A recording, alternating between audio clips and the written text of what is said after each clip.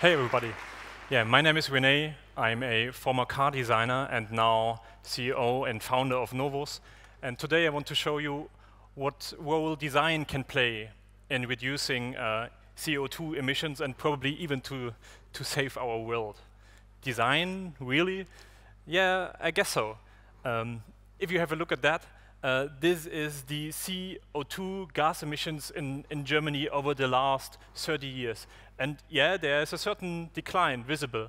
But what is also visible is that the transport sector on the lower area stays almost constant. So, and this transport sector has a share up to 20% of the overall emissions. And if you have a closer look on that, 60% of this transport emissions go up to cars and motorbikes. So, and this is 740 million tons of CO2, for example, in the European Union. So, and if you then have an even closer look, for example, electric cars, they already have now a share of more than 20% for new cars. But for electric motorcycles, it's only 3%. So the question is, why is one sector transforming slower than another one?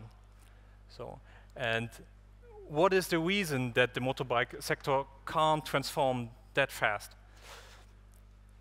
To be honest, we think that there is some certain products missing. If we look back already in 2012, there was some products in the market available and they've been quite cheap, they had a reasonable range, but nobody really wanted to buy it. So I would even say rationality failed at that time. But something changed. And then there was a startup coming up with a highly emotional product, with something people could identify. And now if you'll have a look on the motorbike market, again, there is lots of quite traditional products, but still the transition is not there. So we are thinking about what could be something like the Tesla did for the motorbike industry. And why do people obviously change more through inspiration than through rationality? And that's what we do. We created what we say, the apex of urban cool. A product you can finally identify with, the coolest thing you can drive in a city. Something that inspires people to change. So, if you have a look on the current products, for instance, on the left-hand side, traditional we call it old premium products, they feel a bit like built from old men for old men. They are big and heavy, like a machine you have to control. But Western world trends, they show like 80% of people live in cities, and it's more important that you have like a light and nimble and easy to use product, something that is way more unisex than so masculine. So, and that's why we created something that is, first of all, what we say, the first disruptive bike design since decades, probably. It's super easy to use, like a smartphone. It is as light as a scooter, and it's pretty fast as a Ducati, you can say so. And it's quiet, and it's sustainable. We have plenty of IP protected technology in there. And the most important thing is if you have a product that is more related to, let's say, everybody than just to bikers, the target group is so much bigger.